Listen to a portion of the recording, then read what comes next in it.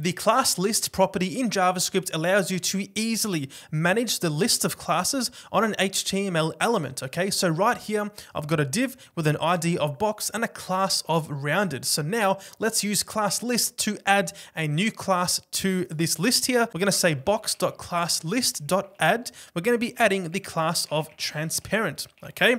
I'll save this, go back in the browser, and we have transparent right there. Now you can also see that it's gonna add a space between rounded and transparent. So class list is going to manage all of that spacing and formatting for you. Now you've also got the ability to remove classes. Let's hop down here and we're going to say class list.remove. Let's remove the rounded class. I'll save this, go back in the browser once again, and now we can see, of course, rounded is gone. You can also toggle. So if I say box.classList.toggle, let's toggle the transparent class. I'll save this, go back in the browser.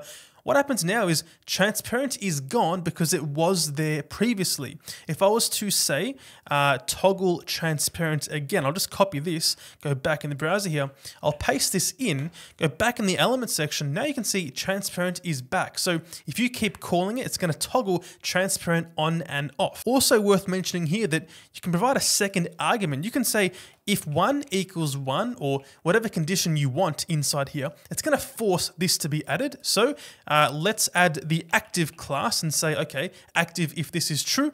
If that's the case, I'll save this back in the browser, and active is definitely going to be there because, of course, that condition is true.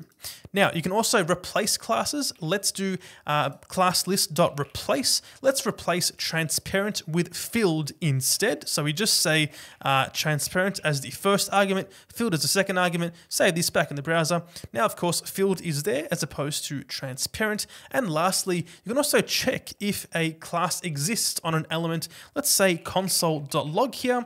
We're going to log out if box.classList.contains and check for the filled class. I'll save this back in here. In the console, we get true, of course, because yes, filled is on the class list. Now, one thing to mention is that you can provide multiple arguments. You can say, for example, let's add transparent and let's just do dcode as an example. I'll save this. Now, of course, we get dcode added as well as the transparent. So some of these have infinite argument lists. And that is all for this video. If this one helped you out, make sure to drop a like and subscribe to Decode. And here is another video.